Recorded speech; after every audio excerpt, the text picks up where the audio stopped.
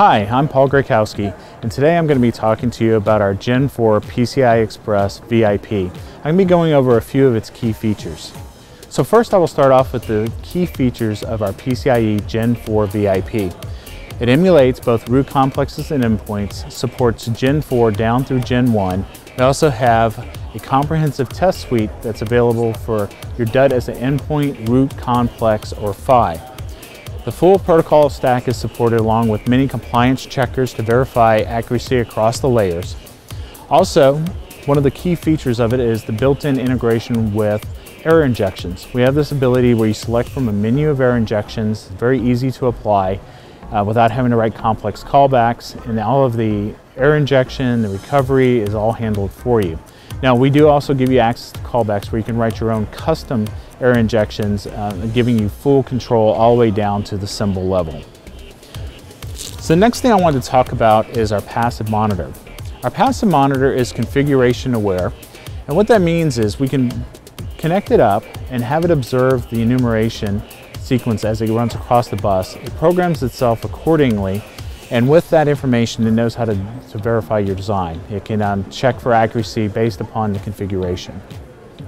The next thing I want to introduce was our PCIe test suites. They're all source code based, written in UVM. We provide you all the sequences that we use, also available in source, which you can use to develop your own test if you would like. But as far as the test suites go, we support Gen 4 all the way down to Gen 1.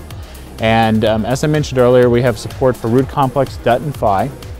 We support SerDes in pipe mode, up to 32 lanes. We support many of the ECNs, and we also have very specific tests for targeting individual transaction layer, data link layer, PHY layer, as well as not just going after normal behavior, but actually targeting in on error in scenarios. So we'll inject errors into the system and make sure that everything is recovered. All of these tests are self-checking and automated so that you can run them and get a pass or fail result.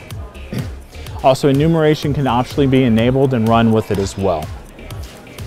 These tests are very useful for a couple of different purposes. One, you can do integration testing. Also, you can, if you're developing your own core and you need to validate it, you can use that to aid in that process as well. And one final aspect I wanted to show is our ability to have some advanced debugging capabilities. Using Verdi, we have the Verdi protocol analyzer shown here. And with this, what we have is a couple of different aspects shown on the window. We have the actual transaction capture here, where we're seeing things such as TLPs, DLPs, etc., ordered sets, LTSSM state. We can click any one of these and we can get the details about it. We also have the waveforms also showing, and these windows are linked together. So as you update one side, you also can see the update in the other. And then finally we have pulled in the log file, and the log file is pulled in and it's annotated such that you can quickly navigate through it. You can identify errors and start debugging it. So a common scenario would be find an error, go to that piece of code, look at the transaction that was causing it, have the waveform update, and you can start drilling down into the data. It's a very powerful tool. It makes it quickly to zero in on your bugs. All right, so that pretty much sums it up. We've gone through the Gen 4 PCIe VIP and many of its key features, including the passive monitor as well as the test suites. Thank you very much for watching.